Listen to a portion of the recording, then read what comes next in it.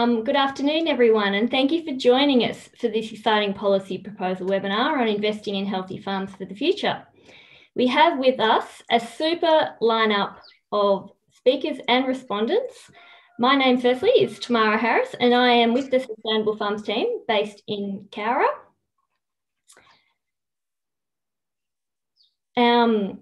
But firstly, we'd like to acknowledge the traditional custodians of the lands we meet on today, and we pay our respects to their elders, past, present and emerging. A quick run through of logistics for how webinars work. Many of you would be pretty familiar with that by now. Questions are encouraged. You've got a couple of options down the bottom. In the Q&A box, if you put any questions to your to the presenters or the respondents, and they'll get answered at the end. If you've got any technical questions, if you can't hear or see or something like that, then pop them in the chat box. That would be, and we'll get someone to help you with those as much as we can. As an attendee, you are muted and no one can see you. So if you need to have your lunch or duck away, that's fine. And on that note, it is being recorded. So no stress if you have to leave, you can come back and watch it at any stage. We will aim to have it all done by 1:15. Our wonderful speakers today, we have Michelle Young, who's the director of the Sustainable Farms team, Professor David Lindemeyer, who is the lead scientist for Sustainable Farms and research director for ecology at ANU, Ruth Chapman, who is an ANU economist, and our respondents, which we are delighted to have with us, Ash Saladini, a chief economist and general manager of trade with the National Farmers Federation, and Mark Lewis, a board member with the Regional Investment Corporation. David and Bruce will be presenting via PowerPoint to you today, and then Ash and Mark will be the respondents, and then Michelle Young will facilitate the Q&A session at the end. On that note, I will hand over to Michelle to give us an overview of Sustainable Farms. Thank you, Michelle. Thanks, Tamara. Welcome, everybody. It's very exciting to have you here at our first public policy webinar. We've been running events about on-ground practices since COVID shut down, but this is our first webinar about policy issues, and we're very grateful to have Ash and Mark here with us today. Just a few words about Sustainable Farms before we start, so you know where this work is located.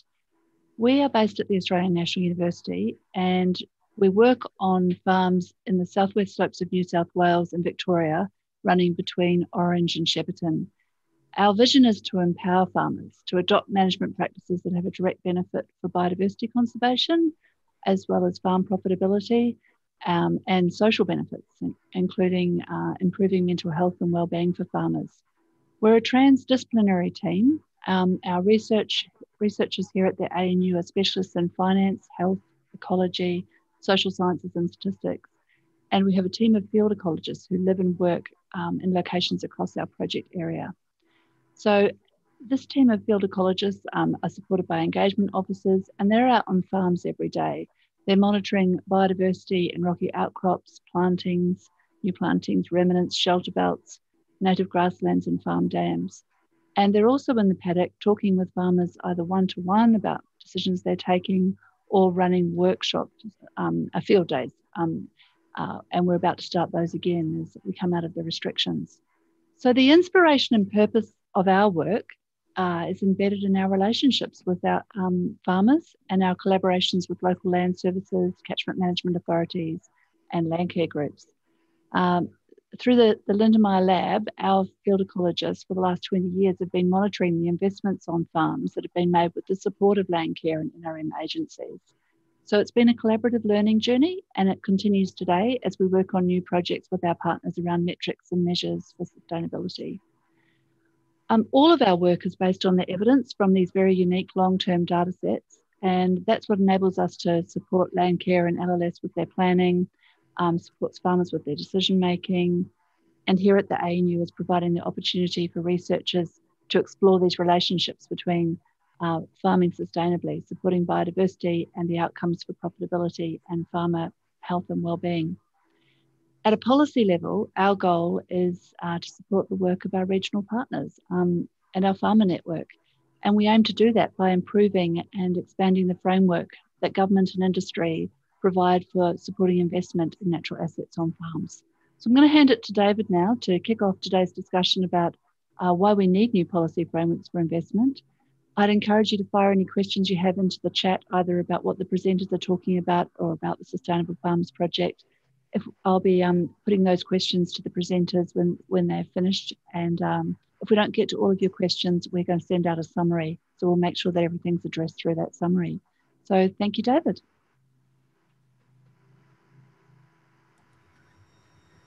Thank you, Michelle. I'm going to try and make sure that I've got the right slide presentation up. Is that the right one? I can't tell from here. It's not showing on the screen. Yep, David looks great. Okay, terrific. Thank you. So what I wanted to do very briefly to introduce this policy webinar is to talk about the natural assets on farms and the challenge around those very briefly. So one of the key things is the extent of the problem in degraded land around Australia and globally, and the need for long-term work to inform restoration success. And that really leads to this notion of thinking about the funding for these challenges and perhaps some alternative models of financing, which Bruce Chapman will take up from here. So I'm having trouble moving this screen. Let's see if we can go to the third one. So one of the most influential studies that I've seen in many years is the extent of degraded land globally. So this is from a paper in 2015 indicating the extent of degradation, and it really is quite sobering to see what's happening. And Australia isn't exempt from this. If we look at Australia and Oceania, as we can see in this highlighted area, there are many tens of millions, if not hundreds of millions of hectares of degraded arable land in Australia, and not only globally. So if we go globally, we see that we have an area the size of Russia, the world's largest country, that is degraded arable land.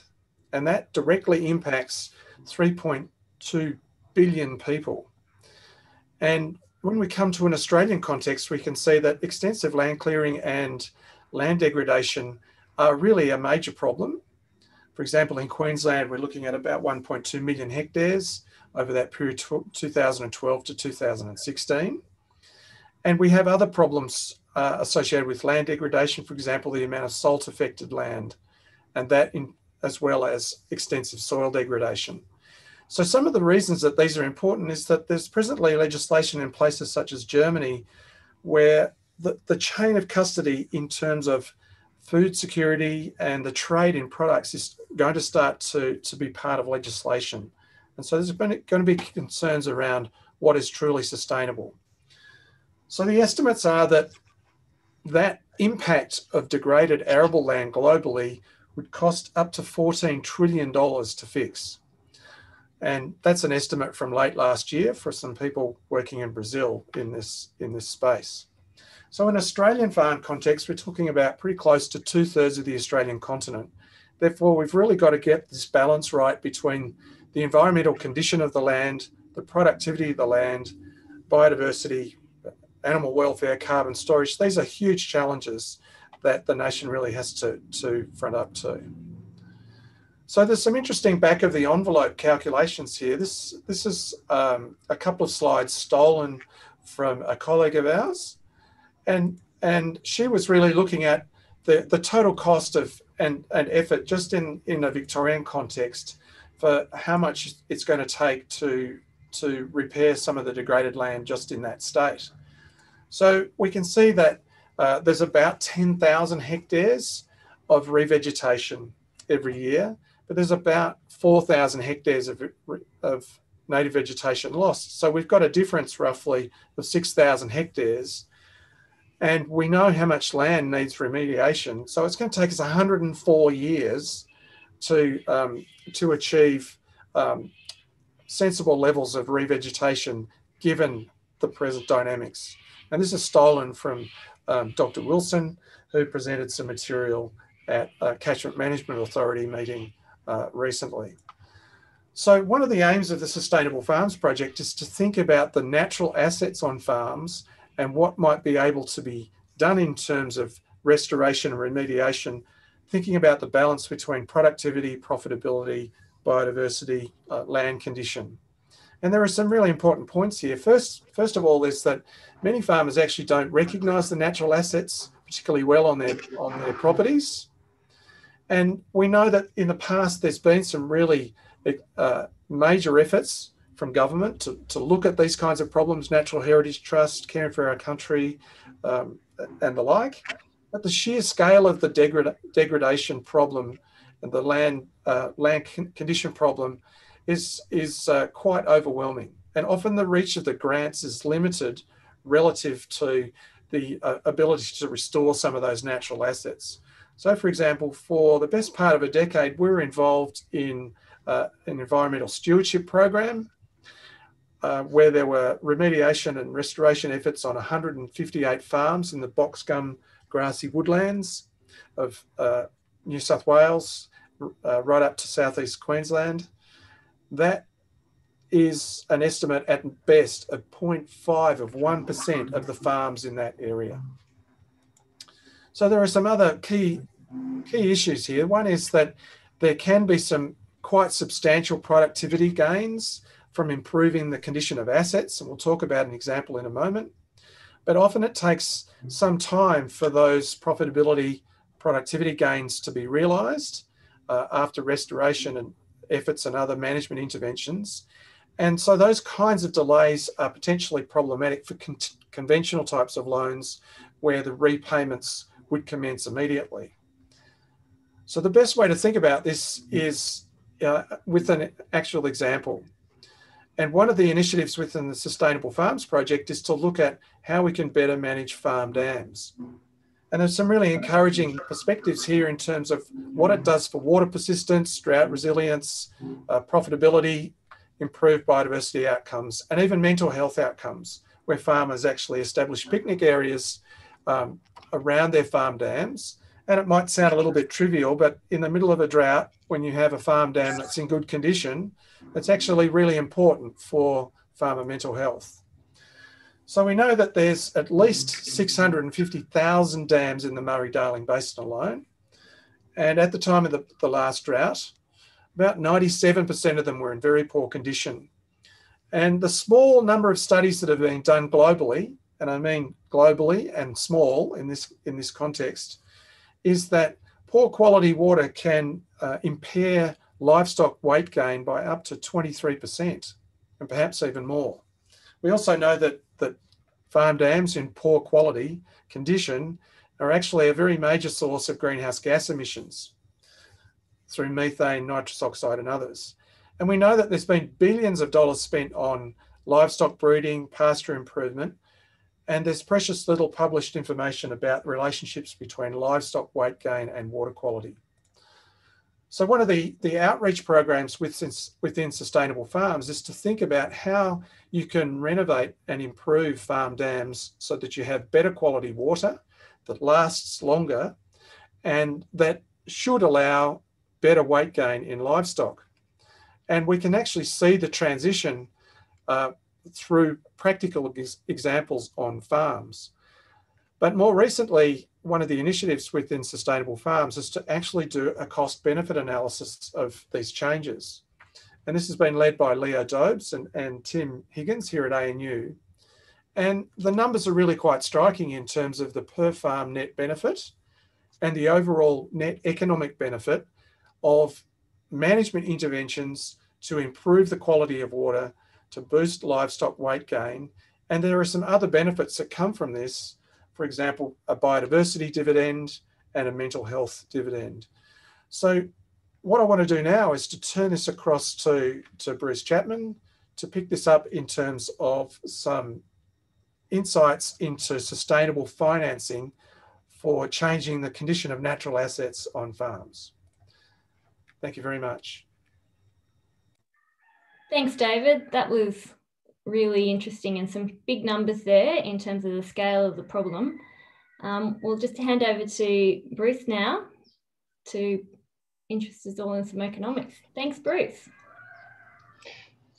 Thanks very much. I feel quite privileged to be able to talk about this topic.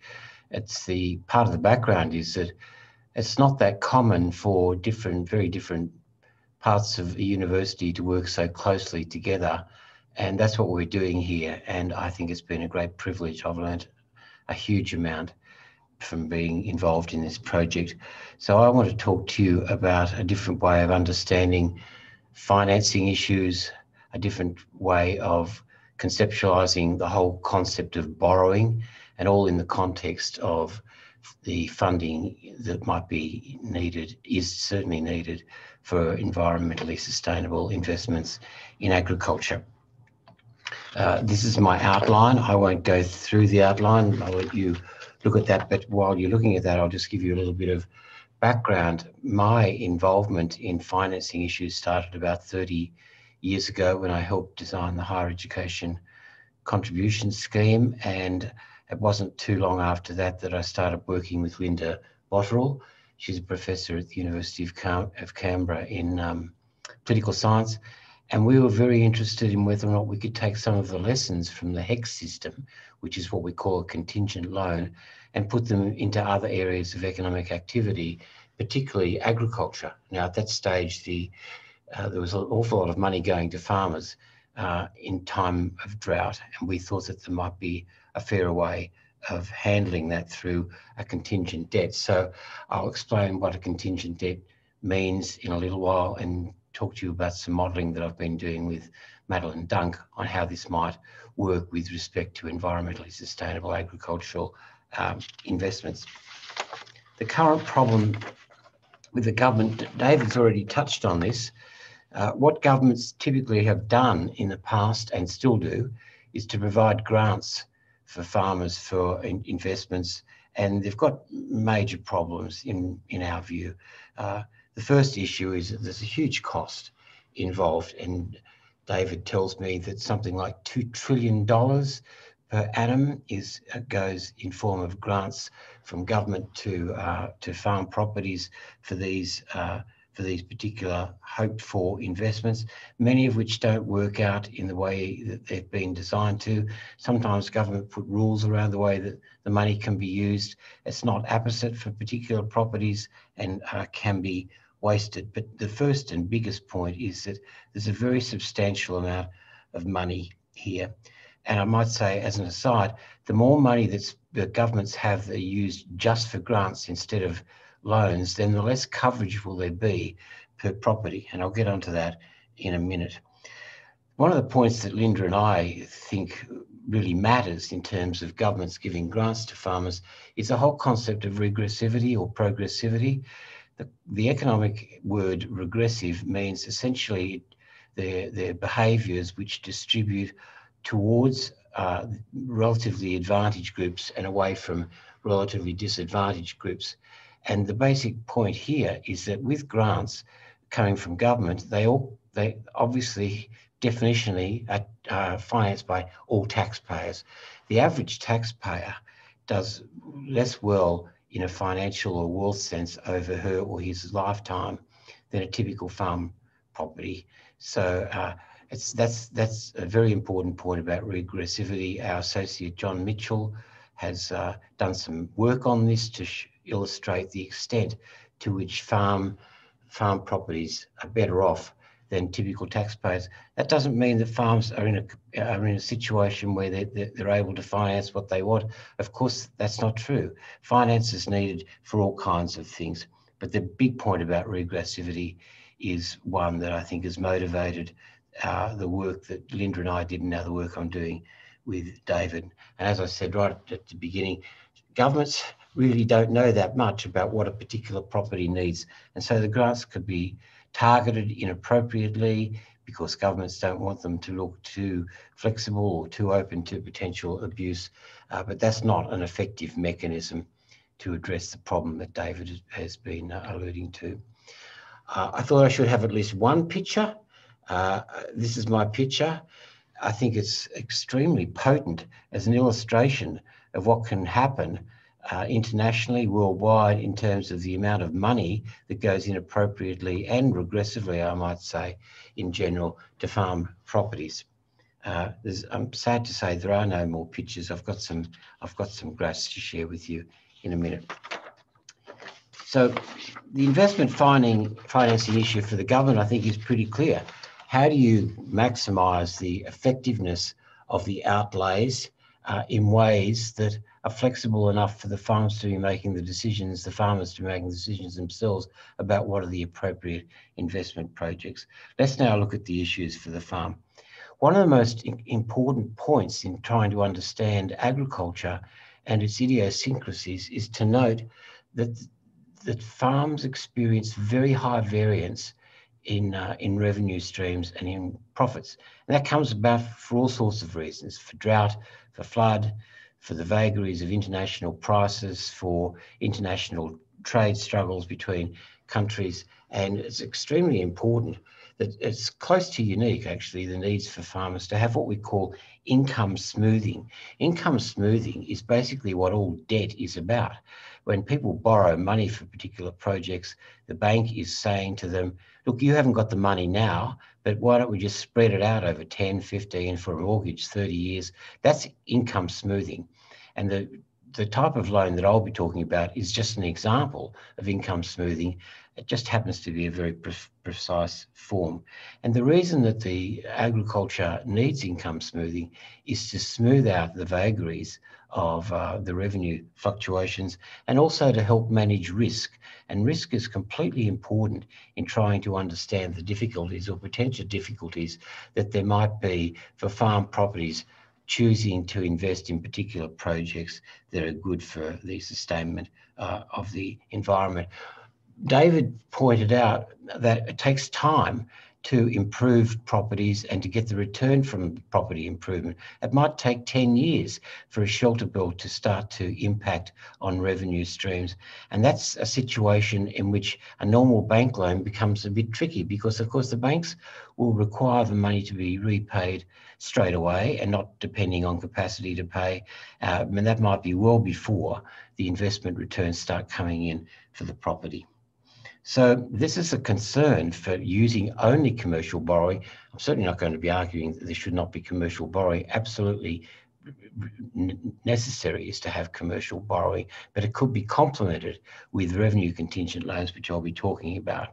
If a farm only has commercial loans, then that's tied to the prospect of foreclosure.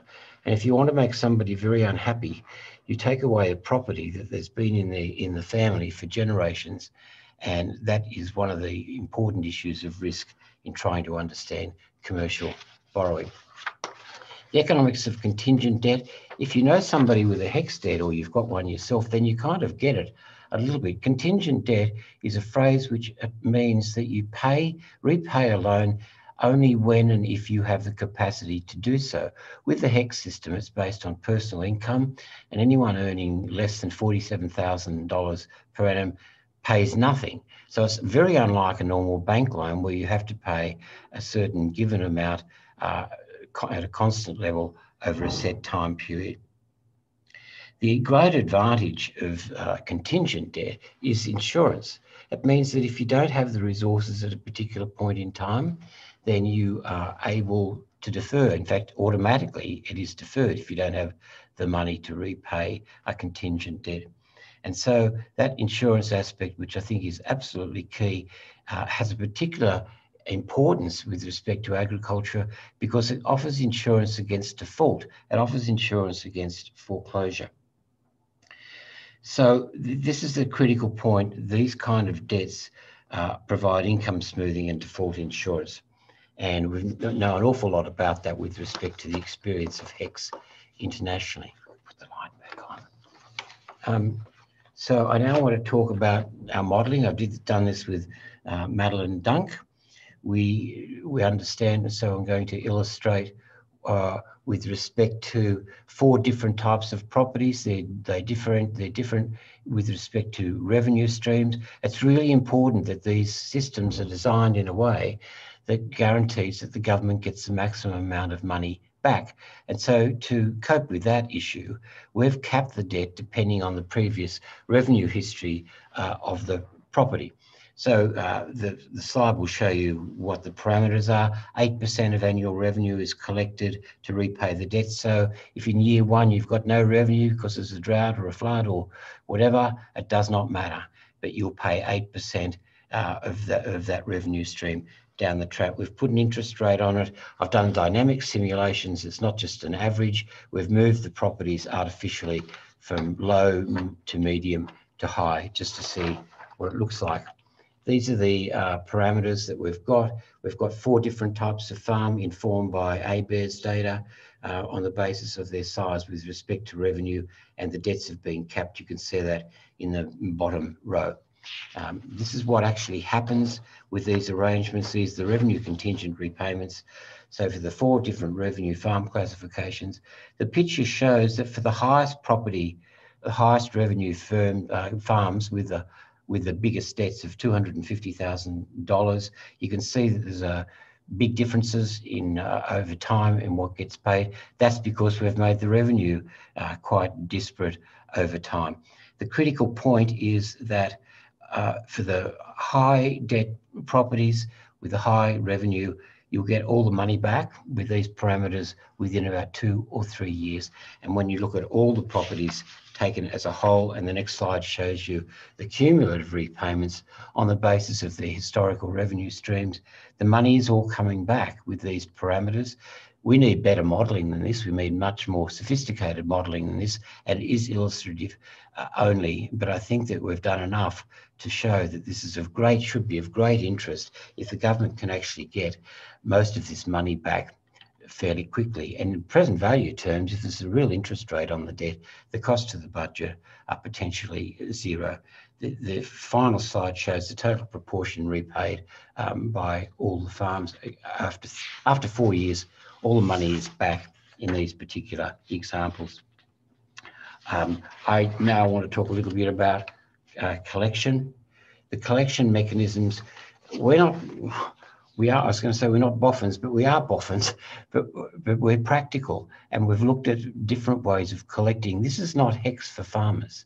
This is not on the basis of personal income. You won't get the money back because farmers' personal incomes are too low. And you don't really want to use profit, because profit is open to all kinds of gaming, if you like, and it can be manipulated in various ways for the timing with depreciation allowances or whatever you.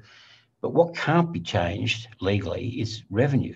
And farm properties, like all businesses in Australia, has an obligation with the business activity statement to report revenue every quarter, and it cannot be manipulated. And so we've used revenue on advice from rural accountants and from farmers.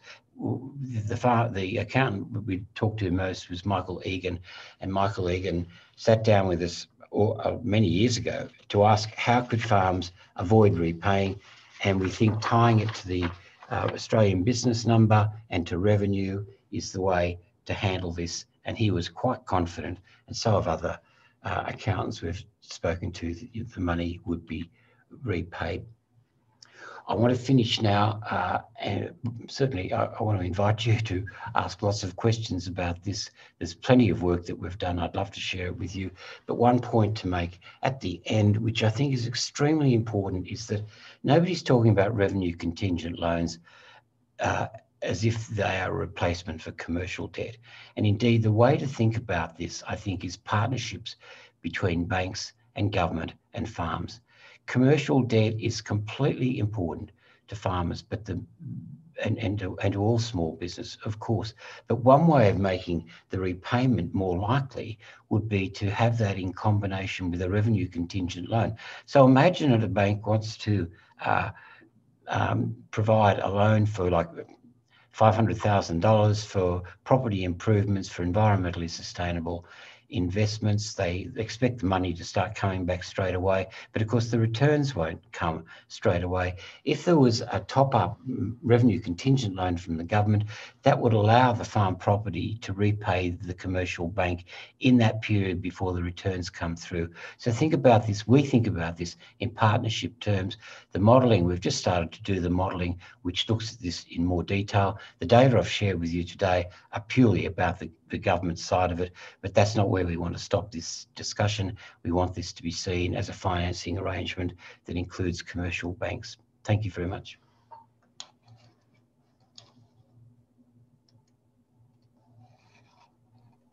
Thanks, Bruce. That was fascinating. It was really, really great. I'll invite Ash to show us his video, show us his wonderful face. Thanks, Ash, from National Farmers Federation, to give us his response to those two presentations and the paper in general. Thanks, Ash. Great, thank you. Look, firstly, I wanted to thank Sustainable Farms for providing the NFF the opportunity to participate in this forum. We believe that farmers can play a key role in providing environmental services, whether it's land management, biodiversity, carbon offsets, or other outcomes, other environmental outcomes. So for those of you who don't know us, the NFF is the national peak body representing the agricultural sector, with members from across the state farming organisations and commodity groups. We believe there are significant opportunities to improve environmental services and farming outcomes by incentivising farmers via market-based mechanisms to undertake what we call environmental services. As a Sustainable Farms research paper shows, there are many benefits and synergies between a focus on sustainability and financial outcomes. And the paper highlights that sustainable practices lead to long-term higher farm output. We believe there are more benefits than just improved farm outputs to this synergist relationship. If these environmental and land management services have a financial incentive attached to them, it can become a powerful source of off-farm income that is uncorrelated to climatic and weather cycles, and then thus becomes a powerful tool to mitigate the effects of things like drought. And that's something that we've been talking about for the last 5 years, and it's been a big impact on the farming sector. The other opportunity is new market opportunities, with market access around the world being now tied to environmental performance. Farmers being able to demonstrate their environmental performance will actually open up new markets, or at the very least, give them access to existing markets. And I note that the European Union is doing a lot of work around linking environmental performance to market access. So there's some benefits just outside of pure land management outcomes here. Now, the incentivisation of farmers to provide these services will not happen automatically. Governments need to undertake the groundwork to create the markets for these services. There needs to be a clear and well-defined pathway to accessing these incentives for farmers.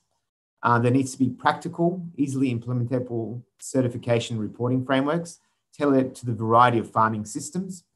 And certification, reporting and revenues from environmental services should complement the main business of farmers.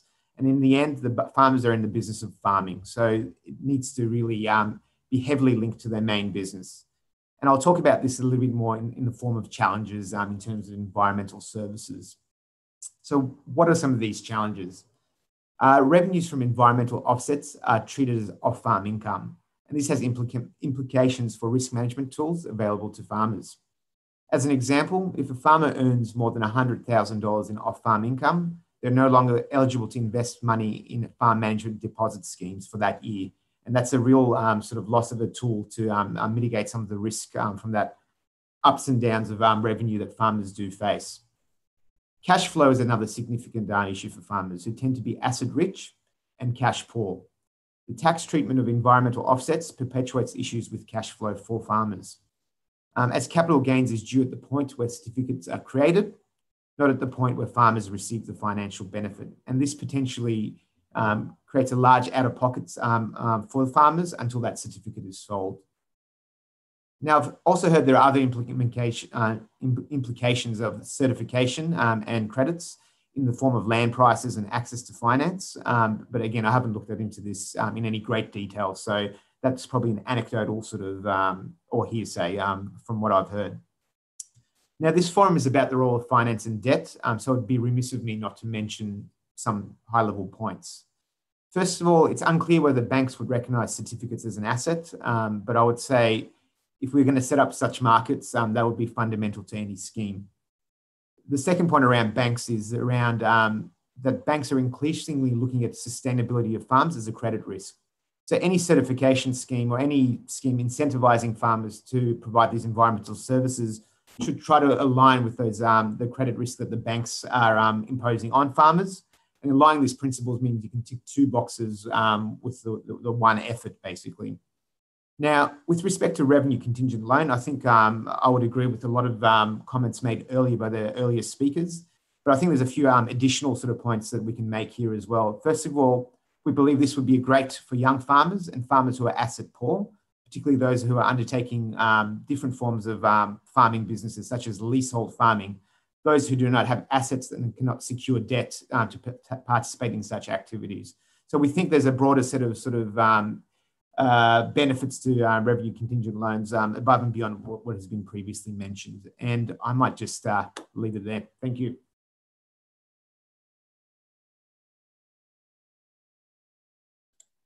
Thanks, Ash.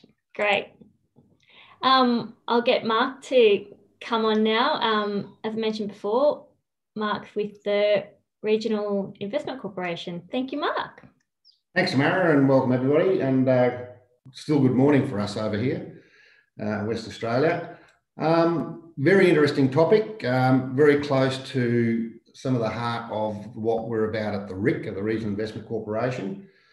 And I'll just probably elaborate on some of that, but for those that don't know, aware of RIC, the Regional Investment Corporation, we have about $4 billion now after the last budget for concessional loans into farming, and very much targeted at agricultural risk and drought resilience. So a lot of the things that both David and Bruce have been talking about are very much part of that. So in short, we will loan for water retention practices, fencing to land systems and fencing for protection, controlled grazing systems, soil remediation, changing farming systems to pasture, to include pasture improvements, re-veg, and genetic improvements. So there's a whole range of things that whoever wants to put in for an application to RIC will look at that. But very much it's about anything that increases production, increases profitability, increases the resource base is very much what we're targeting.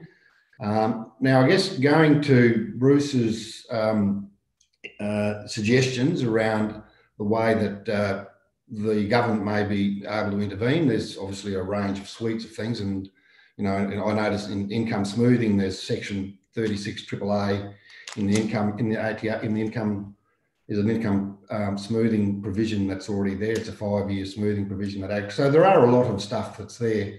But I am particularly interested in the notion of revenue contingency loans or debt. And it is something that I've been involved in probably another sphere, which is more around in the insurance-based stuff, which I guess he's alluding to and working towards. But you know, I think we've all heard of multi-peril insurance, and there's been some problems and issues with that over time, particularly around the cost of providing that insurance. I think we're getting to a point now where we can look at insurance, income protection insurance, which is now getting into the ballpark of being affordable. But I'll just go back in terms of, and I agree, I think the traditional loans facilities that the likes of RIC and others provide for government are a clunky core debt-based instrument. They've got asset securitization issues.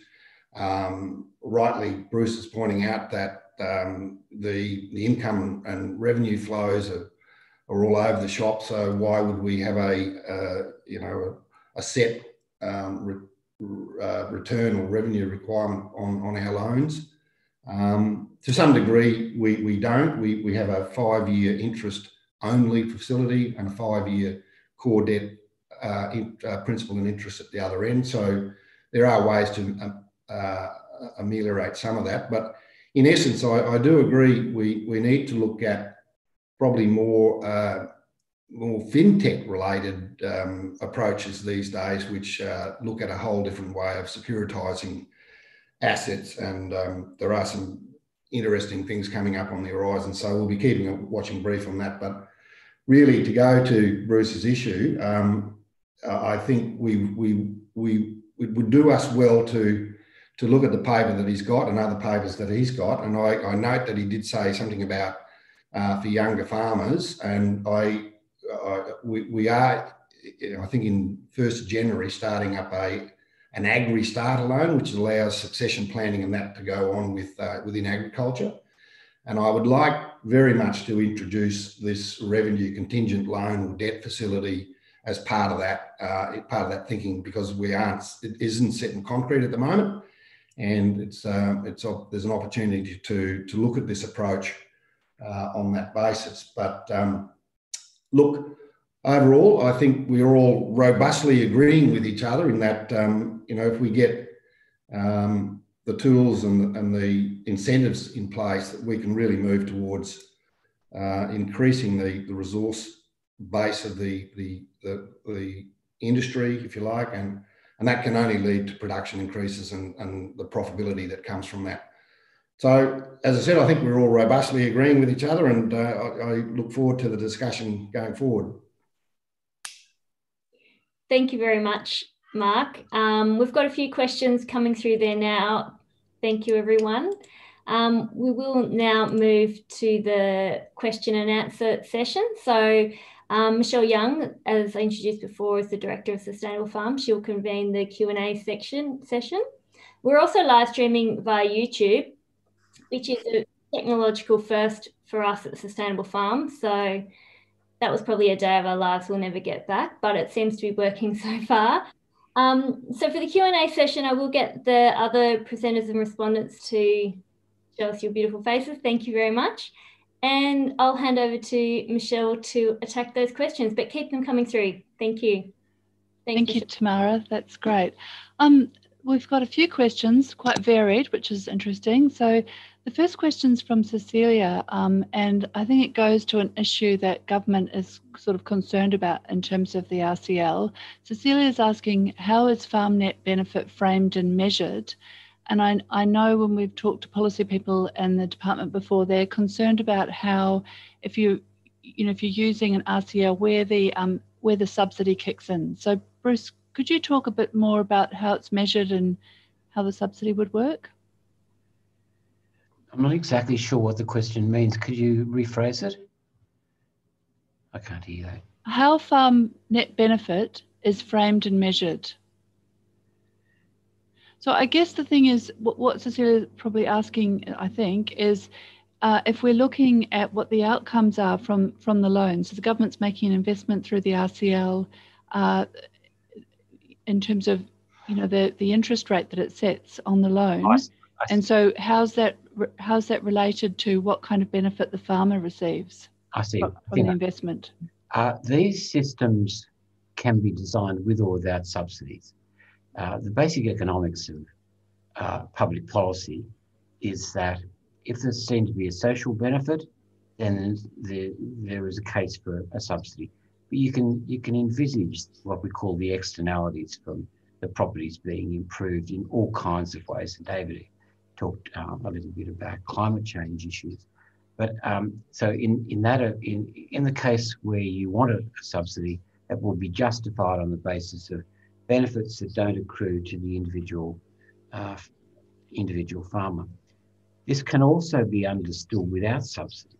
The examples that I showed, the work I did with Madeline Duncan, the work I've done with Linda and with David, we had a real interest rate on the debt to cover the government cost of borrowing. We found no leakage from the system. Bankruptcy won't mean there'll be avoidance. You can't, on the way it's designed, it can't be given, or property can't be given away. The debt has to be settled before it's sold or given away. So when these systems are designed, they can be designed without a subsidy. So it's not a critical aspect of this to think about it in subsidy terms. You can have it if you want, and you justify it on the basis of spillover for society. I don't know how you measure that, but these systems are really about using an instrument that the government can deliver because the government has legal jurisdiction to know what the revenue stream is of a property, and that's why it belongs in the government world. But being involved, being a government instrument doesn't imply a subsidy. It doesn't have to.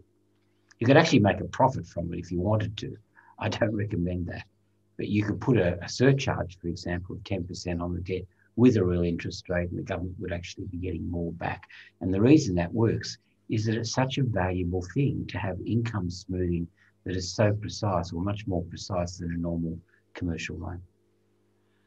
Great, thanks, Bruce. I wonder, David, if you might say a few words about the carbon as an income stream to farmers.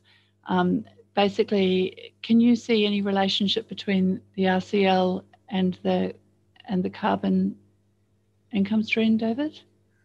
Wow, that's a good question. I would really need to have a deep think about it. I think one of the issues is there's actually been surprisingly few measurements of and I mean true measurements, not modelled, but true measurements of how much carbon there can be in some of the natural assets on farms. The little bit of work that's been done suggests that it's potentially a very large amount, partly because Australian trees in particular have a lot of biomass relative to how much moisture there is in the system. It's quite different from the rest of the world. And also a lot of our timber tends to degrade and decompose very slowly. So there's one of the things that we've been thinking deeply about is, okay, so you're going to put shelter belts in to increase your lambing success or provide more shade. There should be ways to start to think about additional income streams from the carbon capture that's associated with that. So what's needed there is the methodology to help guide that from a state and federal level. The other thing that's important is that, for example, renovating farm dams and improving their condition potentially has enormous impacts on reductions in greenhouse gas emissions from the agricultural sector. We know from the little bit of work that's been done by Deakin University that emissions from dams in poor conditions are really quite substantial, especially as they're very high greenhouse gas forcing emissions, particularly nitrous oxide and methane. So there's a lot to be gained in that space in terms of Australia's carbon account. I think farmers that are undertaking these kinds of investments and management interventions can actually make a huge difference in that space. Now, rough back of the envelope estimates are that renovating a proportion of the farm dams in the Murray-Darling Basin alone potentially would get us pretty close to the equivalent of the landfill sector. So there's a lot of gains to be made here, and positive ones that lead to better productivity, better farm condition, better animal welfare outcomes for livestock that aren't drinking terrible water, but also better greenhouse gas emissions. So I think there's a lot more work to be done in that whole of farm space in terms of carbon, but also thinking about additional income streams for farmers based on how much carbon is being stored in their farm systems. Thanks, David. So there's a question from YouTube. For young farmers who are just starting to build up farm business, do you think this kind of loan can be useful? So I'm wondering, Bruce, if you might want to have a comment about that. And what if they've inherited a farm business that has already got a standard bank debt associated with it? So, yeah, Bruce, do you want to talk to that?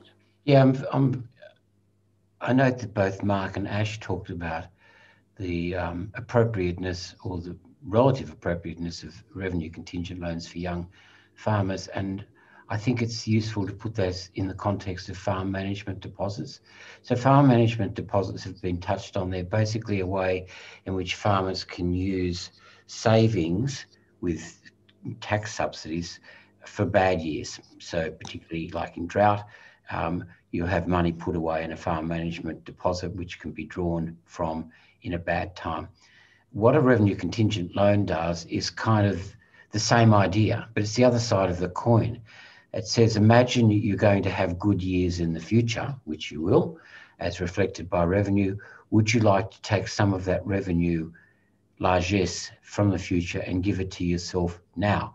So it's really a revenue contingent loan is kind of the future side of the farm management deposit coin, which is based on past revenue experience or past profit experience or farm management deposits. It's particularly useful for young farmers because they wouldn't have established enough history wouldn't have had enough history to have farm management deposits. So I think the distinction between mature and younger farmers with respect to revenue contingent loans is very useful, and they're more important. I think they're extremely important potentially across the board, but particularly for young farmers. I don't know if it matters if a farm is inherited with a commercial debt obligation. Presumably that happens all the time. I don't think that would get in the way of the appropriateness or efficacy of a revenue contingent loan. Remember the size of the parameters. We've modelled it on the basis of 8% of revenue. That's the most extreme, but we've actually, in all the work we've done, had somewhere between 2 and 8, usually at about 5%. So these are not burdens that are going to infringe particularly on the capacity of the farm to be seen as financially healthy. They will make it more financially healthy, in my view, because they'll make it more straightforward for farms to actually pay off commercial debt, because they'll have another pocket of finances which can be used when times are tough to repay a bank. Okay, thanks, Bruce. We've got a question from Claire that I thought perhaps Ash, I might put to you first. Claire's asking whether we believe that revenue contingent loans should be part of a suite of financial products available to farmers, including stewardship payments. So I'm wondering, Ash, how you would see a revenue contingent loan sitting alongside existing grant programs and environmental stewardship. You know, how could that suite work coherently?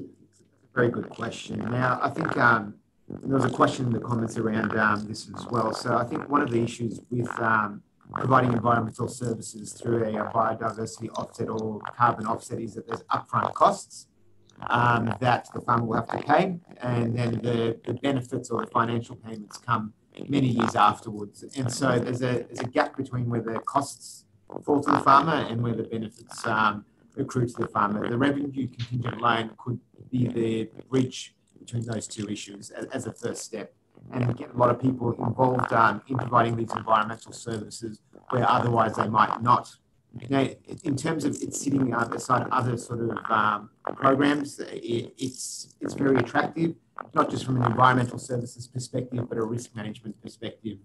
It becomes a valuable source of off-farm income, particularly if we have markets for environmental services, and it's an income stream that's not correlated with climate or weather, which is very important for farmers. So when you have a drought, and if you were part of a biodiversity offset scheme, that's not contingent on what's going on with the weather or rain or climate. So it does sit quite well with a suite of measures in this space. Thanks. Do you want to add anything to that, Bruce? No, it just sounded wonderful to me. Yes. Well, I mean, there's a question here about whether or not you've presented any of this work previously to government, Bruce. A couple of people are asking what engagement you've had either from Commonwealth or state governments around the RCL. And I know that in the past you worked on this with Linda Bottrell around drought policy, but in the context of this project, we're very much focused on it being around regeneration. So do you want to talk a little bit about how that engagement with government's gone on the RCL over the years? It hasn't been formal. We haven't presented to government except on an ad hoc basis. I gave a seminar to Treasury economists maybe 4 or 5 years ago. I think governments over the years have been aware of what we've been doing and the modelling. We have spoken to some ministers over the decades about how all this might work. But it hasn't been taken up. It hasn't been rejected. It just is kind of lurking and waiting for some enthusiastic responses. I think when we've got groups like RIC and NFF showing positive interest, that will be a big plus for the substance of this debate in terms of potential public policy action. Okay, and we've got a question here from John asking whether or not corporate ownership is a barrier to RCL, to getting a revenue contingent loan. Can corporates do that as well? In principle, but all the modelling that we've been doing was not on the basis of non-corporate farms, and that's why you'll see with the revenue in the table, the revenue streams in the categories that we had in the table I presented, that we had a maximum of $5 million average revenue. So we were mainly focusing on the non-corporate sector, and in principle, contingent debt can be handled in all sorts of ways. It's more sophisticated with corporations because they can move assets around differently. We haven't really done that much work on that side of it. So I think the answer is, in principle, maybe, but the details are always critical. But the work has been motivated by those farm properties with annual revenues of 5 million or less. Great. Okay, thanks, Bruce. Another question to you is it possible to, Lachlan James is asking, is it possible to do a private sector version of this to trial its applicability? Could it be set up through some sort of fund, like a philanthropic fund, or through, private financial arrangements? The answer is that the financing can come from anywhere, but the collection cannot. This is one of the critical points to understand the role of government. Government has the legal jurisdiction to know what a citizen's income is, thus it can collect HECS, or to know what a firm or a business's revenue or profits are, because that's the basis of taxation. That is not true and could even be constitutionally invalid for the private sector. So I'm an economist, and so naturally we think, oh, business is a good idea and we like competition. Of course we do.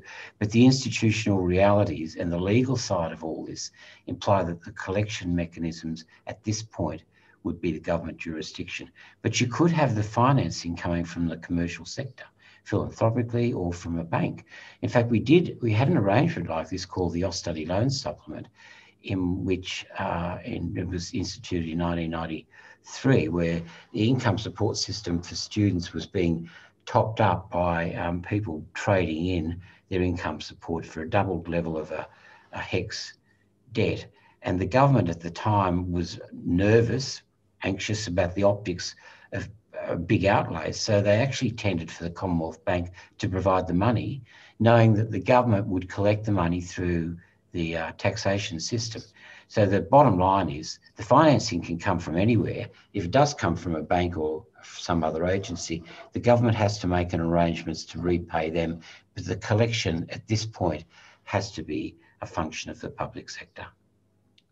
Okay, Bruce, I was wondering also if you had any comments to make about Mark's comment about insurance products, about how the RCL would relate to insurance products. Not being an economics person, I'm not quite sure if there are relationships, but I'll hand it to you. Well, there's these instruments are, as Mark alluded to, they're all about insurance. They're about insuring against repayment hardship when times are tough. They're about insurance against foreclosure on a property, insurance against default. The whole bigger issue, tougher issue, more sophisticated issue of overall insurance for income vagaries and uncertainty, we haven't ventured down that path. We've been fairly specific about the use of revenue contingency without trying to put it into a more broadly based and sophisticated context of overall insurance. So I don't really feel qualified to comment on the bigger picture. Okay. Can I just hand a question to David? David, there was an earlier question about from Cecilia about how we measure the net benefits on farm, and Mossy has also put in a question about, have we looked at the idea of linking environmental, health and property prices So I just wondered, David, if you'd talk a bit more about where we're at in terms of the space of measuring the benefits of sustainable farm management and recognising it. Yeah, there's a lot of dimensions to that question, and obviously also to the answer to that question. So yes, it is possible to measure a range of changes in condition over time. And that can be done both, for example, with satellites, but also on ground. And I think the on ground monitoring of how some of these things are changing is really important. In terms of net benefits, there's also a component of the Sustainable Farms Project that's looking at farmer wellbeing and farmer mental health. And there is a signal in that work. Perhaps that's the basis for another webinar from the mental health people in the initiative across that spans the link between financial health and mental health is really quite important, and there's very strong connections there, but there's also a connection between farmer mental health and environmental condition of farms. It's a weaker effect, but it's still there, as you kind of expect. So I think there are other things that haven't been looked at in this space that are harder to quantify that will be important. For example, the benefits of having less farmer suicides in an area is obviously really quite significant, but there's some work to do to work out how to map those mental health black spots and the like. In addition to some of the other aspects of as we move ahead with, for example, issues around certification schemes and stewardship schemes and how management interventions may assist farmers in being able to have their products from the farm gate certified to then be accessible to other particular markets. So there's a lot of thinking in this space in terms of not only financial sustainability, but access to other markets. As I mentioned briefly in my talk, there's legislation in some countries in Europe presently being examined, for example, in Germany, looking at the supply chain and what's the sustainable credentials, as it were, of particular products coming from particular areas. And Sustainable Farms has worked with other organisations that have been looking at sustainable sourcing of product to then go into high-end, for example, fashion items. So yes, I think there's going to be other aspects in the net benefit space, and we haven't really touched on animal welfare yet. For example, there's clearly going to be, as time goes on, issues around animal shade with extra high temperatures that we're starting to see, but also access to clean water is also going to be part of animal welfare amongst other things. So, it's a complex space and many dimensions to it. So it's not necessarily an easy thing to answer quickly, but I might take that one on notice and add a little bit more in responses as time goes on as well. Okay, great. Thanks, David. Just following up on that, I mean, so for people to participate in a scheme like this, do you think there would need to be a minimum bar, a baseline of environmental performance that farm, the farmer has achieved, some sort of measurement to determine whether they're eligible or not? I think there would need to be a couple of things. One is that there would need to be an assessment of whether what was proposed was a reasonable thing. I would be saying that this idea of having a penguin farm in Alice Springs may not be a sensible thing to be investing in, but establishing smaller paddocks interspersed with shelter belts is obviously something that would be worthwhile investing. So I think there needs to be some vetting in the process that way. I also think that there needs to be some monitoring associated with this to be able to really understand what is good practice and how do things change through time, and how can we quantify that so that there can be some confidence in the financial industry that what's being proposed as being done is actually being realised on the ground. So we can, if we want, for example, a beef sustainability framework or a sheep sustainability framework, we can actually demonstrate there is improvement, and when there has been a management intervention that leads to a better outcome. And we will need to do some monitoring to be able to demonstrate why a wider shelter belt seems to work better than a narrower one. and how is it better, and to give people some certainty around the kinds of interventions that they're doing actually produce a good outcome. That's important. That's really important, so that it has credibility. It's more than not just arm waving to say, oh, I think we're doing better. It's actually having the numbers there to show that we really are doing better, and we're doing better in these ways, and the data show why we're doing better in this space. So a return on investment, not only a financial return on investment, but an environmental condition return on investment as well. Okay, thank you, David. Mark, can I just give you a question from Adam? Adam's asking, how do we get banks to start viewing carbon as an asset as opposed to a liability? Yeah, I think Dave was touching on this earlier. I'm also on the Climate Change Authority as well, so I'm bored on that, so I sort of get some optics on this. They already are, particularly in the rangelands, through one of the particular methodologies is human-induced revegetation. Banks are now having to deal with the issue of carbon revenue streams from properties, and more particularly how it goes to the bottom line or the valuation of the place. And because they, in most cases, because they are required to give consent, they need to understand the impact of these carbon projects on the business. So they are by default having to deal with this. I wouldn't say it's completely widespread yet and still very immature in a way from the banking perspective, but I do see it as a way forward, and there are significant funds could be coming into agriculture from carbon farming, and linking in with insurance and linking in with things like contingent debt and those sorts of things as a holistic package. I think we've got a long way to go, but I think we're on the cusp of that, and it's probably a pretty exciting space to be in over the next 3-4 years.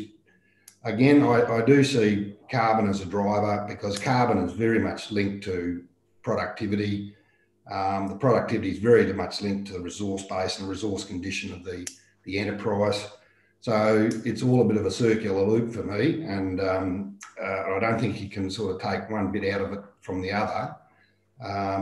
And we have to look at that in that context going forward. So do you think that we're, as one of the questioners has put it, do you think we're heading towards a national approach to integrating finance for rural enterprises, where people have got choice and opportunity around environmental outcomes as well as business outcomes? So bringing those things together, do you think that's actually coming along? Yeah, that's going to be driven by the revenue streams coming from these alternate sources, if you like biodiversity credits and these resource-based credits, resource-based revenue streams. So they will naturally have to come together anyway. And I think it is a bit of a challenge for the traditional banking sector to get their head around, because it's coming. And they're going to have to deal with it. And likewise, Rick will have to deal with it as well, in terms of the way that we look at our, I guess, traditional banking model, which is, again, traditionally based on asset securitization, land-based asset securitization. So we're going to have to look at these other revenue streams that have got a huge potential, but also increase the productivity of the resource base. Okay, I've got to thank you, Mark. I've got another question about age. It's basically, what are your thoughts, Bruce, on the role of contingent loans for the over 60s? The debt is not tied to the individual farmer, or the business owner generally. The debts are linked to the Australian business number, so they're a debt of the property. So it really, when we were first thinking about this and talking to Michael Egan, the rural accountant, that was one of the critical points that could facilitate the operational aspects of all this. So it didn't matter if somebody was on the cusp of not being a farmer any longer, like leaving the property or perhaps being quite old, because it wasn't their personal debt. It isn't their personal debt. It is linked to the Australian business number. It would have to be made unique. You can't have 2 or 3. So the legislation would have to be designed to make that workable. And this allowed us not to worry too much or to be happy that it would work in the event of gifting, like through inheritance or through sale.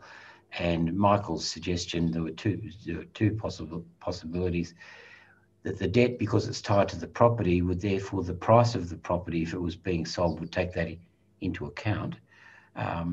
That's the first point. So then it doesn't really matter if that economics works. But the other thing is, it would be a requirement that in the event of the change of ownership, that the debt be settled somehow, perhaps through a commercial debt. But I think it's all workable.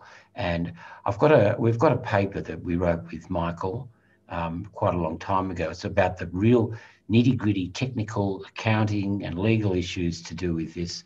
And of course, I'm very happy to send that. Great, thank you, Bruce. Well, I think we've basically answered all of the questions. Some of them are a little more complicated around carbon, and I think we can have a little bit of a crack of that in the summary that we put out. I mean, it's been fantastic, the range of questions that we've had, and I think we've covered quite a few issues. So I'll hand it now to Tamara. Thanks, Michelle. That was a really, gosh, I think I learned so much from you all. Thank you so much. We will be putting together some more resources for everyone who registered or attended, just another link to the papers and any other papers that have come up. And we might dive into some of those more complex questions as well. And also remember, you can check out other resources available on the NFF website or RIC website or our own website. And if you do have any questions or follow-up questions, please feel free to shoot us an email. The recording will be available in a day or so, and we will send that to everyone that's registered. But in the meantime, thank you very much, everybody, and enjoy the rest of your Monday. And thank you to our speakers.